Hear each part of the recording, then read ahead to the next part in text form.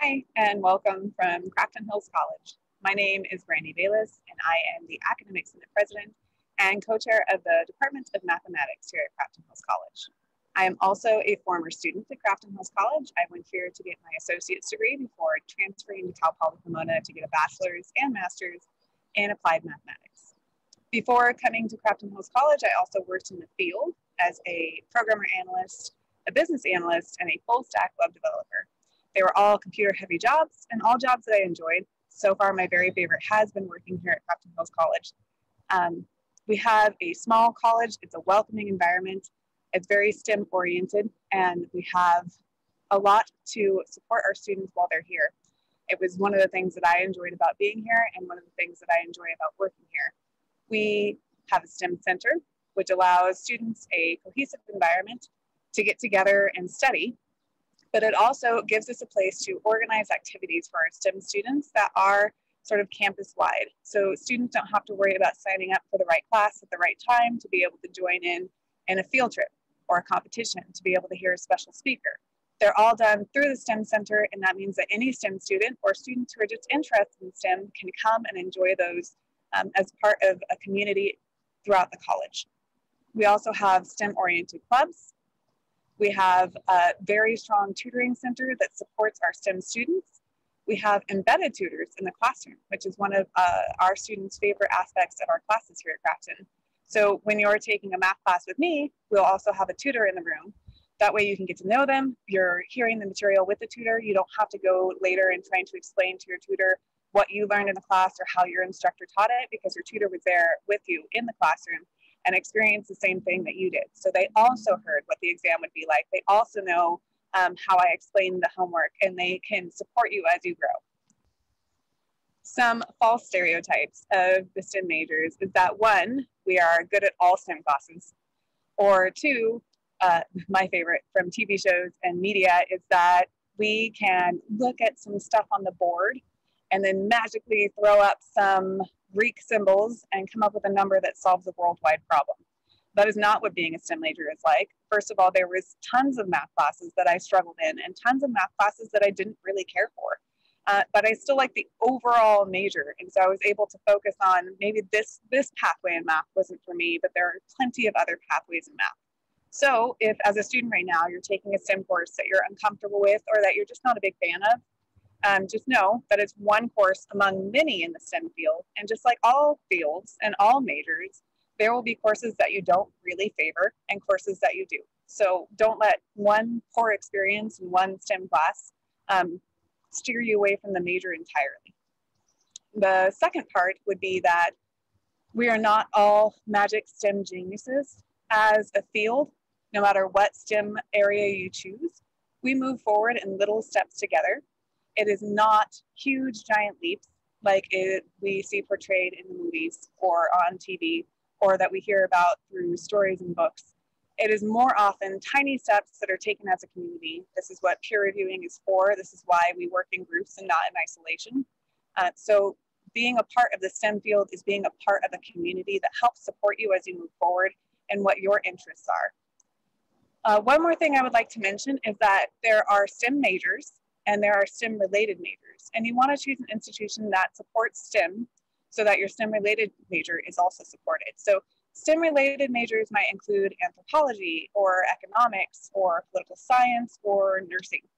All of these are not technically STEM majors, but they're STEM heavy majors. So you still want to pick an institution that is strong in their STEM program so that they can support the strong STEM related majors. And that way you have a support system even if you're not technically a STEM major. Hi everyone, my name is Kristy Beck. I'm a Crafton Hills College alumni. I majored in chemical engineering and I'm now at UC Riverside studying for my bachelor's degree. Throughout my experience at Crafton, it's been very positive. I think Crafton has a great environment, especially for women in STEM, because there's a constant amount of support from your peers and your professors. There's a ton of resources that will help you succeed and many different opportunities. For instance, there's a STEM center that offers tutoring. So if you're ever struggling in a course, you can get the help that you need. There's also the honors program on campus, and you can get involved in leadership or research opportunities through that.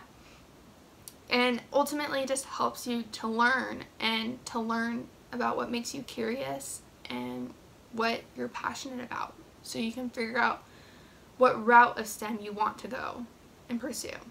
If you enjoy science, technology, engineering, or math, I highly encourage you to find out what makes you curious and what you are passionate about. Start learning about the different STEM careers and figure out what you are interested in doing with that career. Ultimately, I am very proud to be a Crafton Hills College alumni because it prepared me for my future in STEM. Hello, my name is Pargoal. So I had a overall wonderful experience at Crafton. I was there for a while, so I got to take different STEM classes such as math, chemistry, and biology.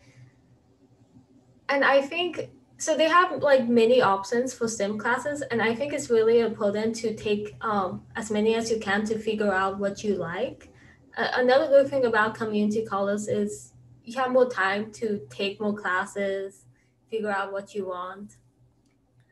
And what I liked about my STEM classes was you got to work with many people. It felt like a community there. So, many times when I struggled, I worked with my classmates. And I think it's really important to collab with your classmates. We have all kinds of student clubs and organizations for you to get involved in if you're interested in STEM as a career path. Clubs like the Chemistry Club, the Math Club, the Physics Club, even a STEM Girl Club for women in STEM. If you come to Crafton and you find that we don't have a club specifically for the field that you're interested in, you could start your own. The whole point of these clubs is for you to develop the leadership skills that you're going to need to be a successful STEM professional. Skills like conflict management, time management, organizational skills. All those skills will help you be the stars in the STEM field that we know that you are. We can't wait to see all the amazing things that you're going to do to make our world a better place. We'll see you soon. STEM does allow for a plethora of interesting jobs and interesting careers. That includes business analyst, programmer analyst, web developer, but also I have friends that left Cal Poly to become engineers at JPL, some that worked on calculating satellites, both natural and man-made, that spin around the Earth to make sure that they don't collide. I have some that moved on to City of Hope to become business IT specialists. Look for colleges that show commitment to diversity. This is what Crafton Hills is doing. We are supporting our STEM majors to support all majors. We're embedding tutors so that when you hit a class that is difficult, it doesn't become a roadblock, and we can help you through it and move you on to the next class where you can excel even further. So we welcome you to our campus, and I hope to see you soon.